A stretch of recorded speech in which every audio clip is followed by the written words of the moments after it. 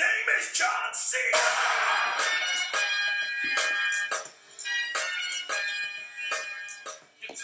What up, subscribers? We're back with yet another video blog.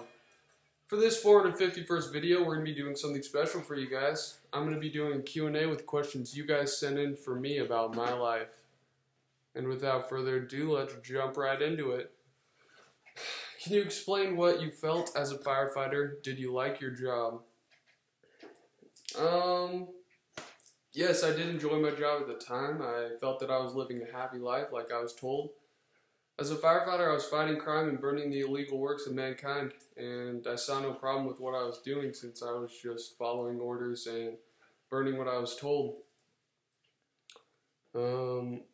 Why would you burn books and limit the knowledge people have the right to gain? Like I said, I thought it was the right thing to do. BD and all us firemen followed the law and burned the illegal books. These showed the problems and missing parts of our life and minor differences in people. They create minorities, and we must all be alike. Not everyone is born free and equal, like as the Constitution says, but everyone is made equal. Each man the image of every other, then all are happy. I didn't know any better than the man above me, BD. When did you start to change your mind about life? What caused you to all of a sudden question life? It was when I met Clarice on the way home from work one day. She really opened my mind to everything. She asked questions that no one had ever asked before and had ideas that I'd never thought of. She helped me truly understand eventually that I wasn't happy. She had inspiration and hope like no one else ever had. She was more than my 17-year-old neighbor. I connected with her and believed her.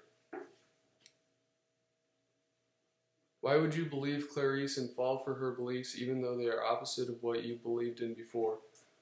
I think the main reason I listened to her and she impacted me so much is that I looked up to her. She was truly happy, yet she was the opposite compared to the rest of society. Society says they're happy, but it wasn't what Clarice felt. I wanted to feel the way she did, and I wasn't going to get anywhere burning books and being obedient. I wanted freedom and a life full of knowledge. Excuse me. Will you admit that you were blind, closed-minded, and stupid to live the life you were living as a firefighter? Yes, I was a moron, but when society raises you telling you you're happy doing what you're doing, and books are bad, then I never knew or had the chance to make my own decision. Luckily, I changed I appreciated knowledge and regretted burning the books. I even started reading a few here and there and have kept a stash of them at home. Now my main question is, why would you ever tell your wife about the books after she found the one under your pillow? Honestly, I don't know why I trusted her. But she was my wife, and after she found one of my books, I had guilt and too much to hide from her. She had to know. She was unhappy and it was obvious. I thought maybe the books could offer her happiness just like they do with Clarice. Do you regret telling her? Of course I regret telling her. If I wouldn't have ever told her, then maybe I would have had more time to collect books and spread knowledge to Faber. She and BD could still be alive if I wouldn't have told her. If the city wouldn't have been destroyed, do you think that it would be a possibility for you, Granger, and the older intellectuals to change the belief society has about books? Honestly, no, I don't think so. It wouldn't be possible because society is reluctant to change and they like to do what's easiest.